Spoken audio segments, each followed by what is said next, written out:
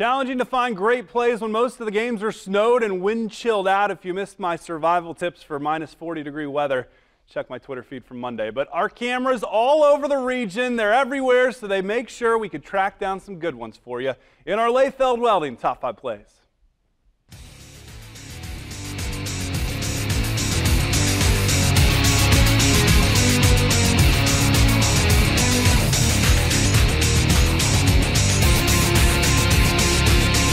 Number 5, a big Division III girls basketball showdown Saturday. Coldwater visiting Lima Central Catholic. Cavs sophomore Denise Schwederman the stuff, but it goes right to Liz Kidd, who immediately triggers the three.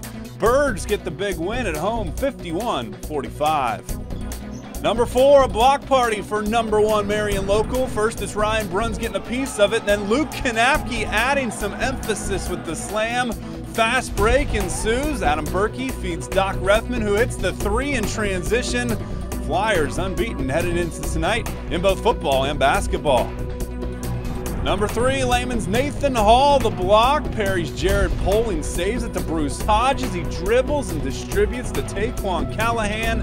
Big Northwest Central Conference win for Perry on the road in Sydney. Number 2, Spencerville visiting St. Mary's, and the Bearcats' Bailey Croft gets the rebound, and check out the scoop shot from his hip, and it goes. The Bearcats sweep the weekend. Big wins over those Rough Riders and Kalida. Number 1 comes to us from the covered wagon. Allen East and Temple Christian tied in the final seconds. 11:50 WIMA's Todd Walker with the call on WOSN. The floor, they get it to Shuey. He gets it to midcourt to Miller at the gun. Banked it in! It's good for 3 from inside the center court circle. Spencer Miller banks it home, and the Mustangs get out with a win. That's your Layfeld Welding Top 5. More fun next week in our countdown.